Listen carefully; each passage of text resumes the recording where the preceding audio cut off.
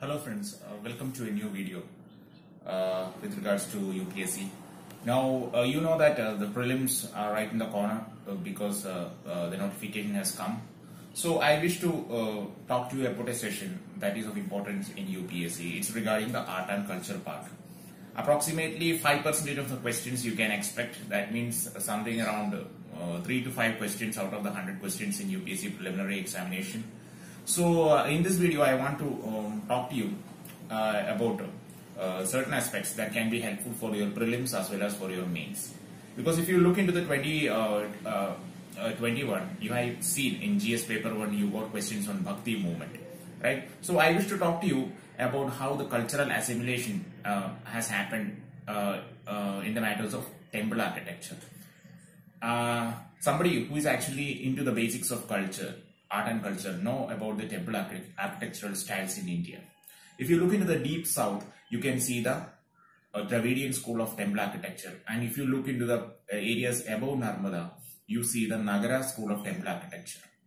In the Nagara school, which was started during the Gupta period, and in the Dravida school, you can see it started during the Pallava period. And the Deccan region, that is between, on top of river Kaveri and downwards of river Narmada, usually that's the area you find the Chalukyan, the Hoysalan empires, and that's where you find the Vesara architecture. That is a mix of both North Indian as well as the South Indian style. But the Vesara style is more in tune with the South Indian architecture. That's why it's also known as the Karnataka Dravida style. So that's the basic of the temple architecture, right? At the same time, I want you to understand how the cultural assimilation has happened through a kind of a temple architecture. See, if you look into it, the oldest architecture, right, when it comes to the peninsular India, that's Dravida school, you see temples like the Kailashnath temple that was there during the Pallava period, right? Kailashnath temple. The same copy of the temple you can find in the Chalukyan period, right? Because the Pallava king was defeated by the Chalukyan king, and Queen Lokamahadevi has actually made the Virupaksha temple during the 740 AD. That time you can see the same structure has been adopted in the Virupaksha temple.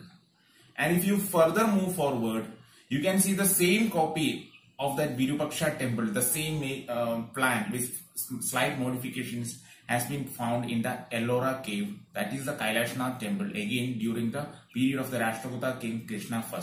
So you can see the Kailashnath temple in the Pallava time, replicated in the form of Virupaksha temple in the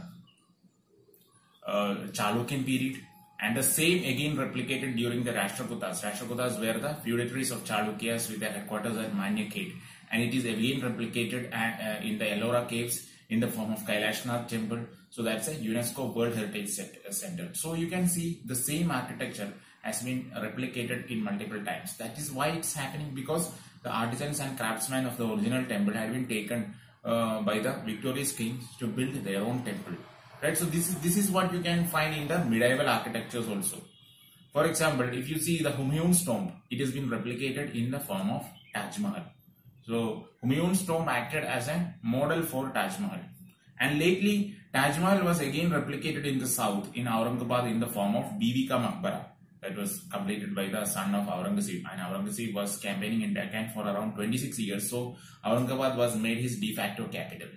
So that is why you can see even architectural styles, whether it's ancient India, Hindu architecture, or the Islamic architecture, you can see that replication happening in many parts of India, and that shows a cultural exchange, how it's happening.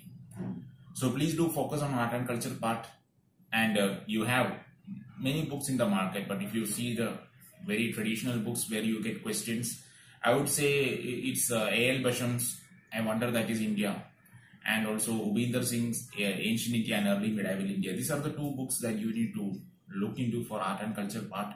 So if you require more videos or more sessions, or and I wish to know about the comments and feedbacks regarding this video, please do post beneath this video, right? And prepare well for UPSC examinations.